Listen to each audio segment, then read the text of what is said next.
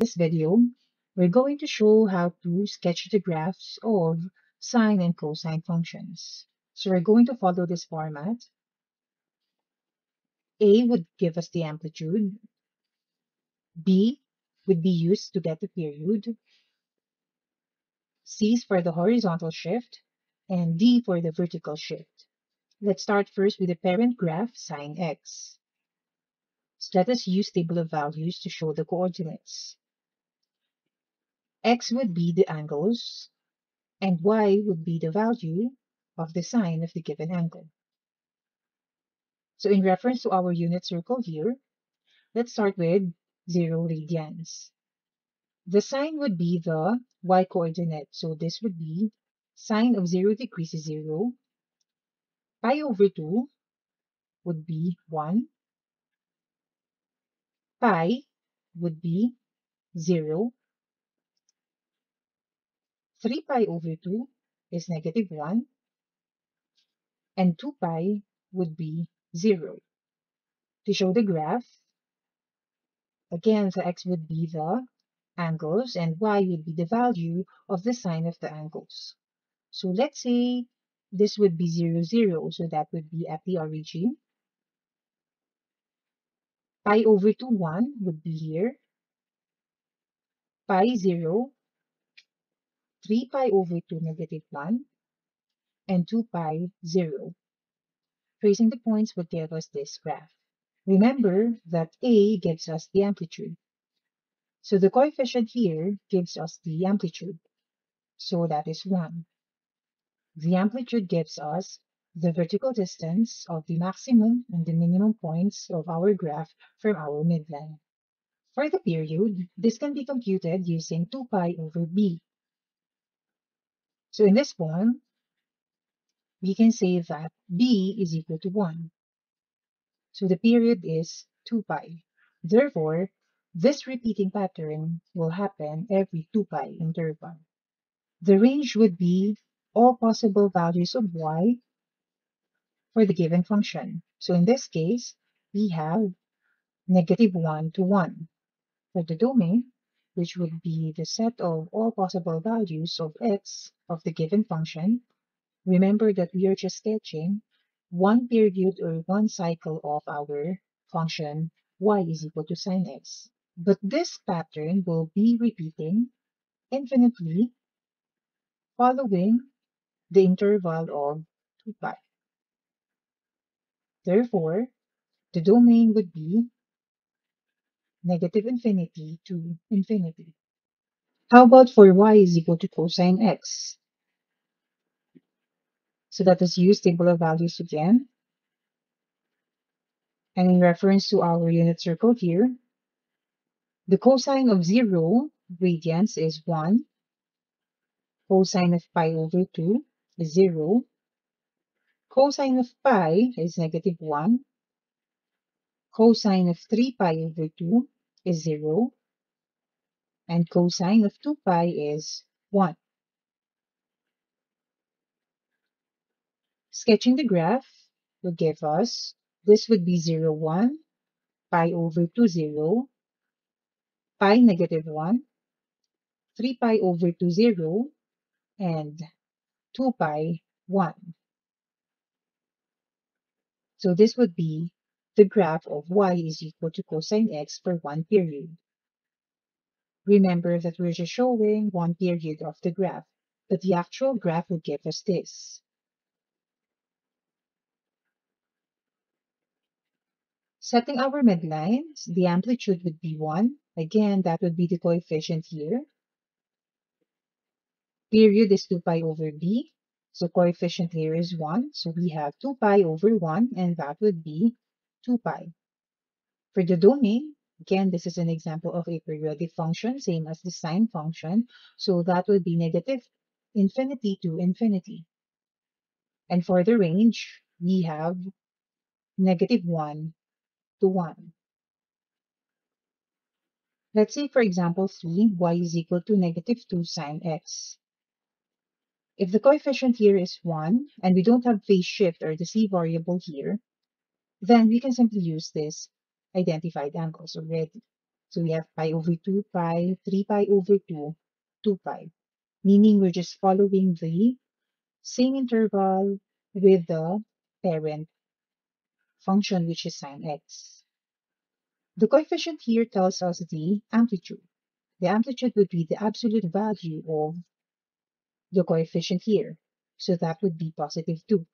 Remember that this is the parent graph y is equal to sine x. The coefficient here is positive 1. So from 0, the pattern will move to positive 1. In this case, the direction would be different because we have negative 2. Therefore, we will be at negative 2. And then pi 0, and we will move to 2, and at 2 pi here. So this would be the graph of negative 2 sine x. The period is 2 pi over b, so that is 2 pi over 1 is equal to 2 pi. Coefficient here is 1. Domain, so this is negative infinity to infinity. And our range would be negative 2 to 2. Let's say we have y is equal to negative 3 cosine x. Remember that this is the parent graph cosine x. We can see that the amplitude is 3, but this is negative. So the direction would now be, instead of above the midline, you have to set the point here at negative 3. And then pi over 2, 0. And then pi 3, 3 pi over 2, 0. And 2 pi negative 3. So this is what will happen if we have the coefficient here as a negative number. So again, the amplitude is 3. Period is 2 pi over b, and that would be 2 pi. Domain would be the set of real numbers, or negative infinity to infinity. And the range is from negative 3 to 3. Let's say we have y is equal to 4 sine x plus 2. Remember that a gives us the amplitude, b helps us to get the period, c is for the phase shift, and d would be the vertical shift. So for this example, amplitude is the absolute value of 4, and that is 4. Period is 2 pi over 1. The coefficient here is 1. And the vertical shift would be positive 2. So how do we sketch the graph if we have the vertical shift? So let's say this is our Cartesian plane, and we're going to use the same angles here. The vertical shift would tell us that the midline will be shifted to positive 2. Compared to the parent graph of sine x, the midline is located at the x-axis. But now we have to set it at positive 2. So we will now follow the same pattern for sine x. So we will start here at the intersection of the midline and the y-axis. Since the coefficient here is positive and the amplitude is 4, for pi over 2, the point must be above the midline. So this should be at 6. And then we will return to the midline. And then same distance here, 4 units. And that would be at negative 2. And we will return to the midline. So this is the graph of y is equal to 4 sine x plus 2.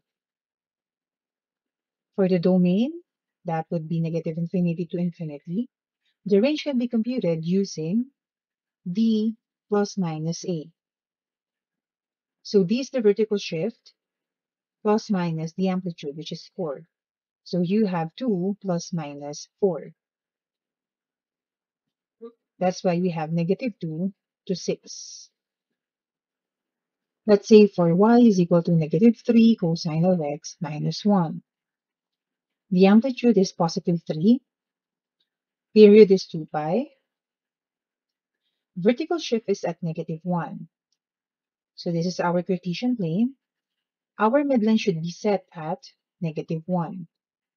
Since this is cosine and the coefficient here is negative 3, we have to set our point here 3 units below the midline. So we have negative 4. And then for pi over 2, this would be at the midline. And then for pi, it would be 3 units above the midline. So that would be at 2. And then we will return to the midline and at -4 again for 2 pi. So to get the domain, again, that would be negative infinity to infinity, or the set of real numbers.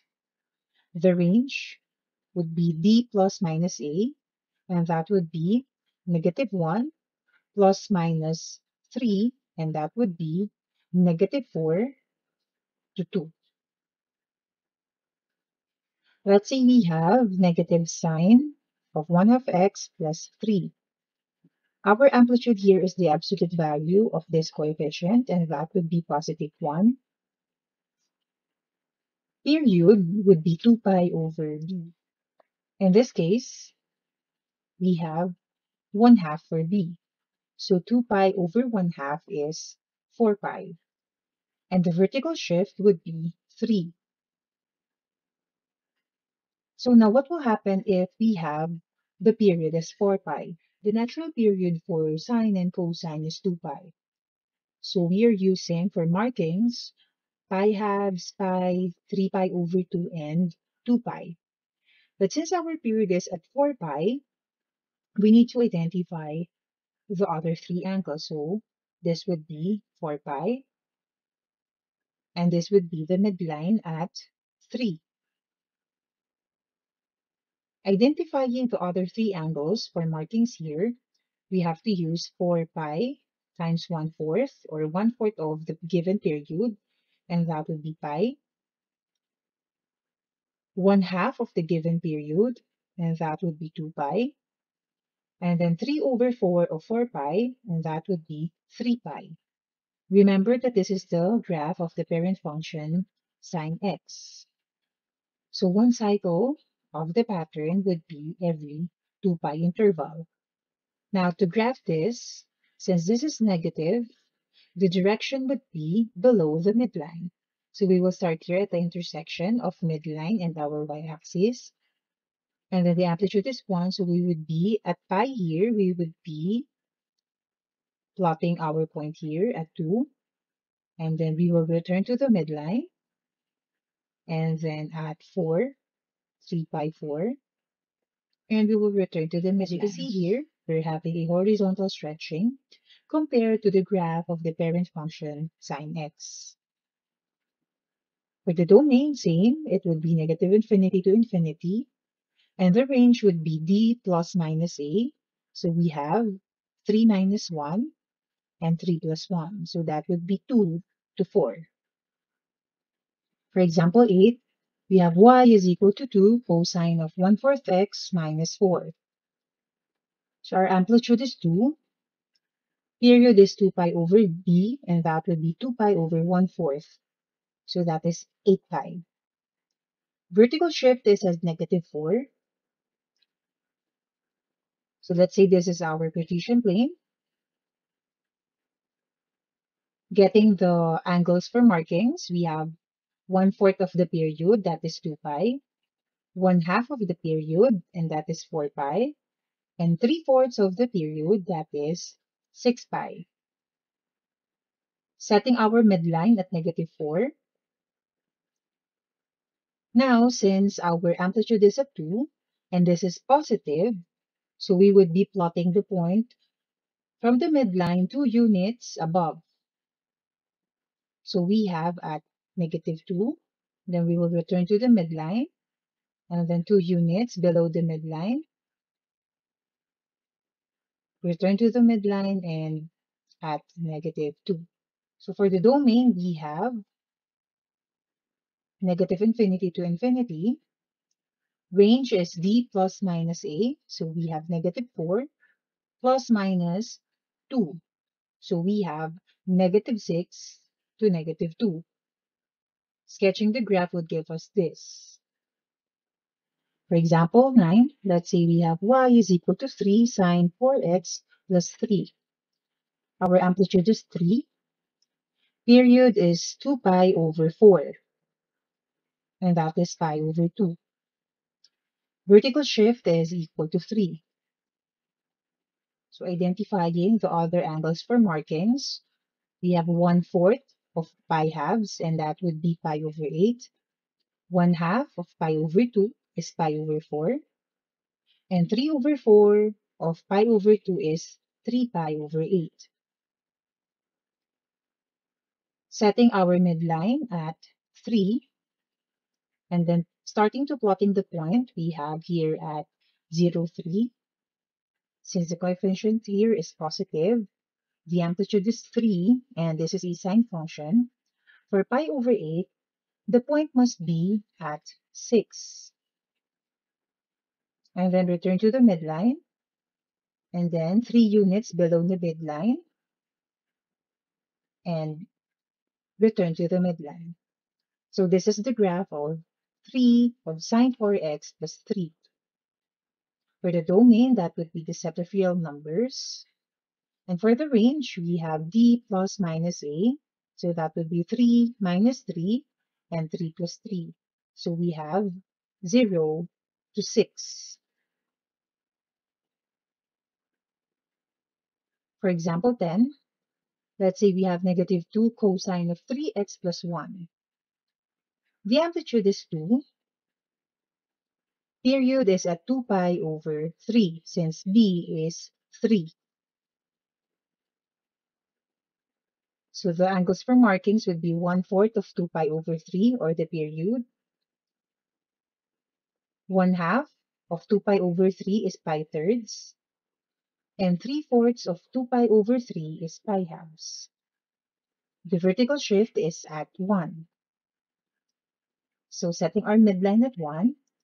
And then since this is cosine and the coefficient here is negative, this point must be below the midline. So we would be starting at negative 1 and then return to the midline. And then 2 units above the midline since the amplitude is 2. So this would be a 3, and then return to the midline and at negative 1. So this is the graph of negative 2 cosine of 3x plus 1 for one cycle. The domain is negative infinity to infinity. The range would be d plus minus a, so we have 1 plus minus 2. So we have 1 minus 2 is negative 1, and 1 plus 2 is 3.